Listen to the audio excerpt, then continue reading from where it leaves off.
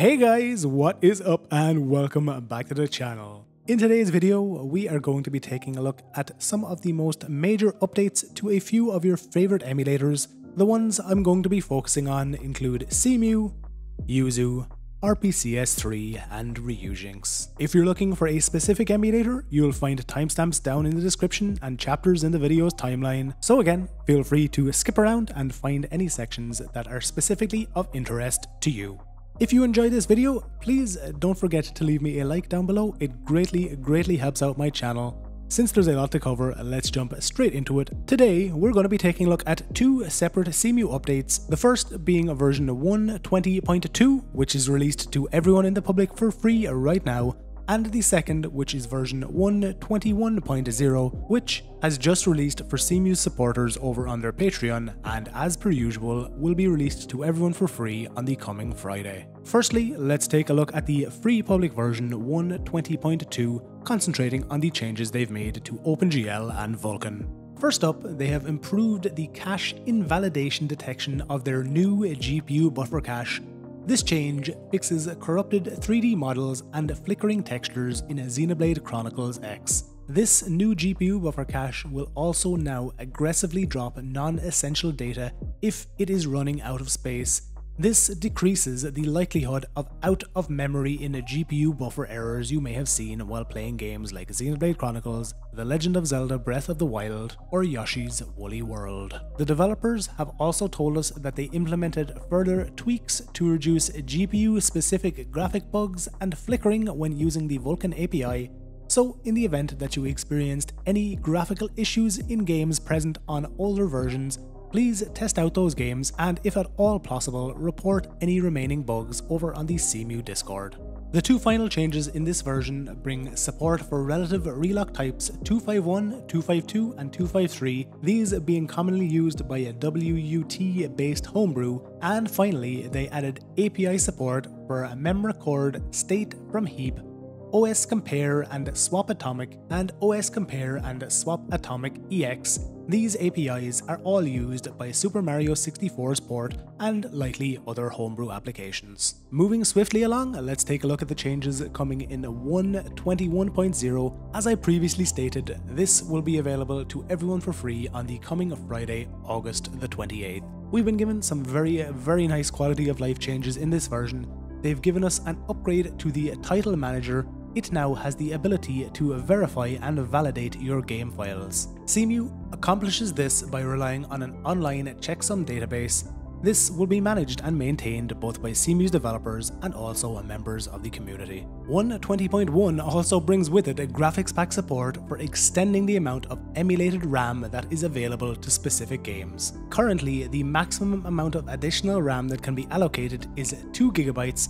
This is mainly due to the constraints given by the Wii U architecture. For demonstration purposes, they have created an example graphics pack for Breath of the Wild.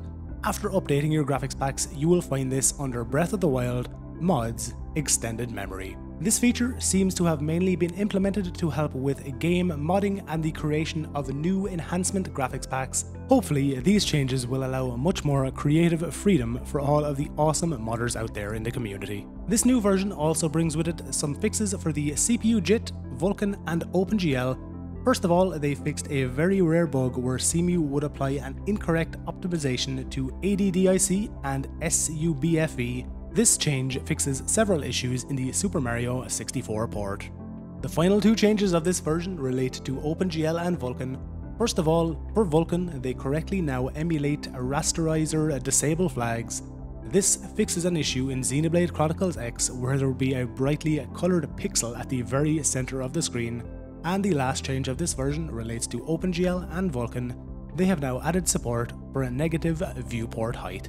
Some pretty cool changes to Cemu in the last 3 weeks alone. Especially welcome are the fixes for Xenoblade Chronicles X. Hopefully we'll see even more in the coming weeks from this Wii U emulator. For now, let's move swiftly along to RPCS3, where unbelievably they have implemented something called RPCN, which is a PlayStation Network matchmaking replacement, which enables netplay and online multiplayer gameplay. We've been told that over the past year, RPCS3 developer Galciv has been working on this private PSN server replacement which is called, as I said, RPCN. This is a free and open source private server which can act as PSN. This new server code, along with a lot of improvements made to RPCS3 over the past while, enables users to play in multiplayer and co-op modes in games that do not require a custom server on top of requiring PlayStation Network. While this feat is super impressive in my opinion, the developers have told us that it should be noted that RPCN is far from being finished, with Bomberman Ultra and Demon's Souls being the only games known to reliably work. While in my limited testing of Demon's Souls I didn't get to do much multiplayer gameplay with other players, what I did test worked absolutely flawlessly with hints, bloodstains and everything else working exactly as it would on PlayStation Network. This feature is going to be an absolutely amazing addition to this already awesome PlayStation emulator, and I personally cannot wait to see it improve even more in future. If you want more information on this RPCN and how to use it, I will link the PR or pull request for it down in this video's description. Any and all information on getting it set up can be found there, and additionally, if you guys would like me to make a guide on how to use it, just let me know down below in the comments and I will do so absolutely no problem at all. Moving on to Nintendo Switch emulation, we're going to be taking a look at not one but two Switch emulators. We've seen some really cool improvements to both Yuzu and Ryujinx, but firstly, let's kick things off by taking a look at Yuzu.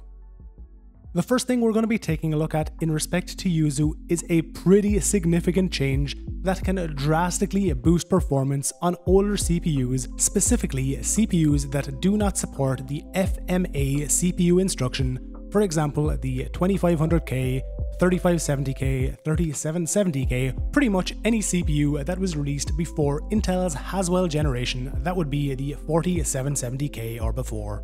By coming to your emulation tab, hitting configure, then going to the CPU section, you should see in this accuracy area there is a new unsafe option.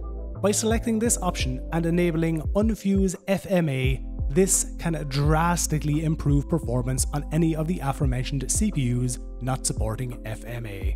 For these CPUs, when this unsafe option is enabled, performance has increased by between 50 to 600% depending on your games. For example, in Pokemon Sword and Shield on a 3570K system I tested, the performance differential between on and off was 4 frames per second versus an almost perfectly locked 30. Other titles greatly affected that I have personally tested include Super Mario Odyssey, Animal Crossing New Horizons, Pokemon Sword and Shield, Pokemon Let's Go Pikachu and Eevee, and while I haven't had the time to test every single game, you should expect a fairly significant performance increase in most of them, that is, if your CPU does not already support FMA.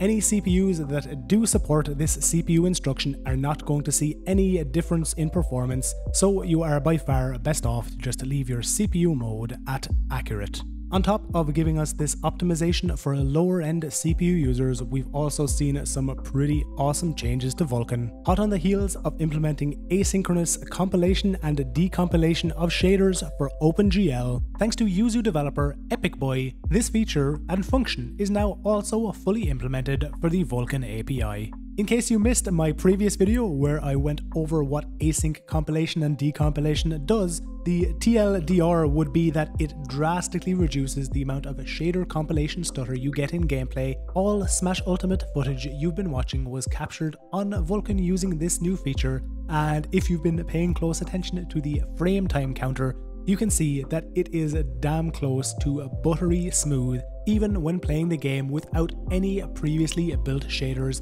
as I did for all footage you've watched thus far. In the past few days, we also got some awesome news in relation to both Vulkan and OpenGL on Yuzu. In their last progress report, we were told that there is currently a major rewrite happening to Yuzu's texture cache, with the main function of this rewrite being the fixing of Vulkan's stability, improving its performance, as well as improving the performance and reliability of the current OpenGL implementation. This rewrite is ongoing and we don't have any ETAs as to when it's going to be released, So as per usual, make sure you keep your eyes peeled on the channel for any news in relation to that. While we're on the topic of Vulkan, I want to let all AMD users know that if you upgrade to the 20.8.2 driver, it has a new feature called Vulkan Cache, which actually saves some of Vulkan's shaders using your GPU driver.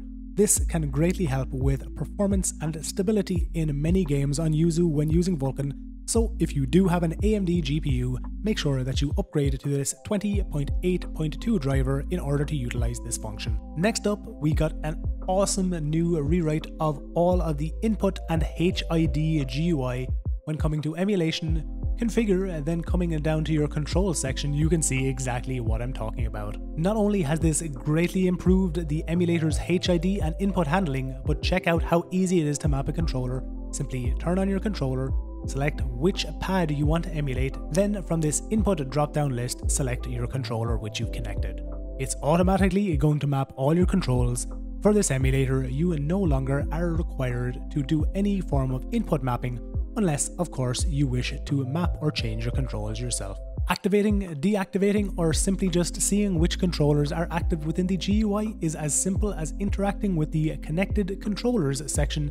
Then, as before, for whichever controller you wish to use, all you have to do is select your emulated controller, then from Input Device, select which input device you wish to be used for this specific pad. Yet another awesome quality of life change given in the last few days is the addition of the Emulation Configure Current Game option. When you select this while a game is running, it opens the game's per game settings window, allowing you to edit or change any of the settings that are changeable at runtime. While I'm on this window, I want to make all of you aware of the fact that while I did recommend using the 1080p mod for Super Mario Odyssey in my setup guide, we recently discovered that it causes some instabilities and potential crashing on Yuzu both on Vulkan and OpenGL. For these reasons, I would highly advise disabling this mod in order to avoid these problems. Now that we've taken a look at Yuzu, we're going to be again sticking to Nintendo Switch emulation, but swapping over to Ryujinx. In the past few days, Team Ryujinx have released their brand new audio backend rewrite titled Project Amadeus. In the event that you want to check it out and give it a read, the Ryujinx team have given us a very nice little write-up on this new audio rewrite. And if you saw my Yuzu video from last month where I covered a lot of the audio related bugs present in Switch emulation, this update and rewrite in Ryujinx has fixed pretty much all of the same issues. Let's take a quick look at some examples that they have given us inside this article. One major issue that was present in Super Mario Odyssey was the incorrect looping of animations and syncing of them to specific audio sources in gameplay. Thanks to this new implementation and complete rewrite of their audio backend, all of these audio-related animation looping issues have now been completely fixed in Super Mario Odyssey and literally dozens upon dozens of other games. It's not just audio animation issues that have been fixed. In literally hundreds of games, there have been drastic improvements to both audio and audio mixing quality. Let's take a quick example of before and after in Super Mario Odyssey.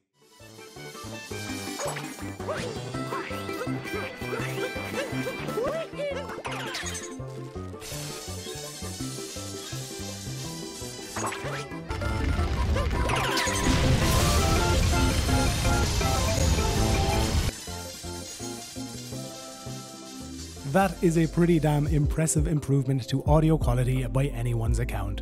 Yet another title greatly improved by this audio rewrite is another very popular one, Animal Crossing New Horizons.